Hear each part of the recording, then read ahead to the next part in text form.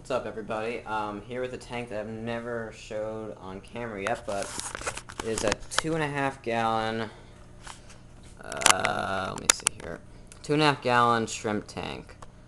It's not really for looks or anything, but I had cherry shrimp with my betta fish, and they just weren't really active at all because of the betta fish, so I had to do something with him.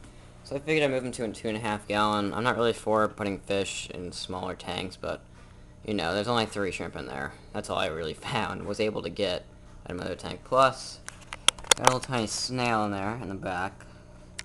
This camera actually has pretty good zoom, so maybe you can see that. So yeah, that's rolling. This was originally just to grow Java moss, but I can't really cut it now because the shrimp are probably all in there. Got anubias there, and still don't know what this plant is called. It's like a mutated water sprite, I swear. It grows 2 different kinds of leaves, but yeah. If you're wondering what kind of lighting you get on these small tanks like this, any desk lamp works fine. Just make sure the bulb has a good amount of watts, and you really don't need, like, you can get a desk lamp like this here.